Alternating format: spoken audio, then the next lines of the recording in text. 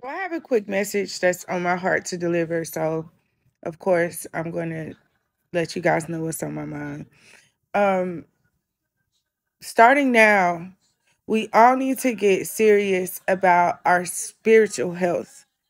And when I say spiritual health, I'm not just talking about, crystals and spell work or, cute prayers or whatever it is you believe in, whether you're a Christian or whatever. But now is not the time to be out here doing anything that is going to influence your spiritual state. So now's not the time to be going out getting super drunk or, entertaining any type of negativity. With the things that I feel that are coming up, we're going to need to be very spiritually mature. We're going to need to be spiritually protected.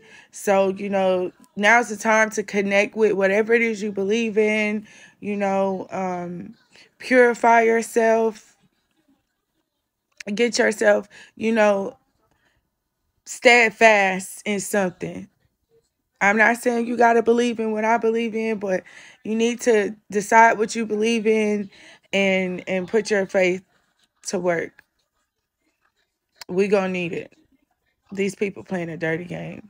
Like a lot of y'all are walking around here and you're pretty much an empty vessel for all type of negative entities and negative energies that attach itself to you, and you're wondering why you're depressed or you can't seem to concentrate on anything. It's because you're not grounded, you're not spiritually sound in anything. You're just like bag, a paper bag going through the wind.